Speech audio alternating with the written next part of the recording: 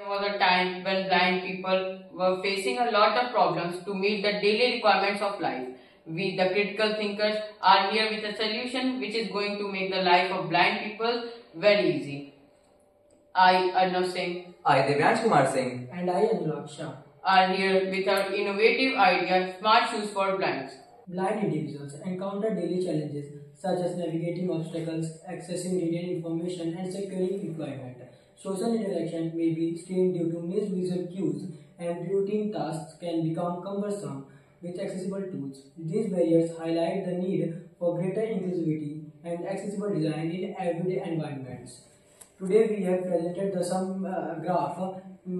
There are how many people are presented in the world. Those Smart Shoes for Blind integrates GPS tracking and SOS feature to enhance mobility and safety by providing real-time navigation and emergency alerts. These shoes help users avoid obstacles, navigate unfamiliar environments, and call for help if needed. This innovative solution addresses key challenges promoting independence and security for visual impaired individuals.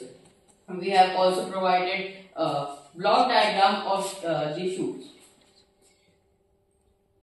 The progress of our idea is in prototype stage and we have made a model, but for commercial launch, we have to upgrade our prototype as it is not much stylish according to today's generation, as today's generation prefer Gen Z things.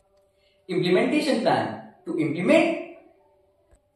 implement smart shoes for blind within a ₹1000 budget.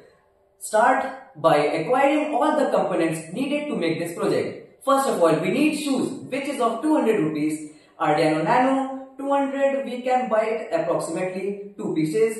Arduino Uno, ultrasonic sensor for 50 rupees. GPS module for 150. GSM module for 150. Buzzer for ₹10, battery for ₹20, wire for ₹10 and switch for ₹20. Now the solution to the problem that every blind person faces has made with a cost-efficient budget. If you have liked your idea, which is going to be very beneficial for blind people, do like and share our idea. Thank you. Thank you.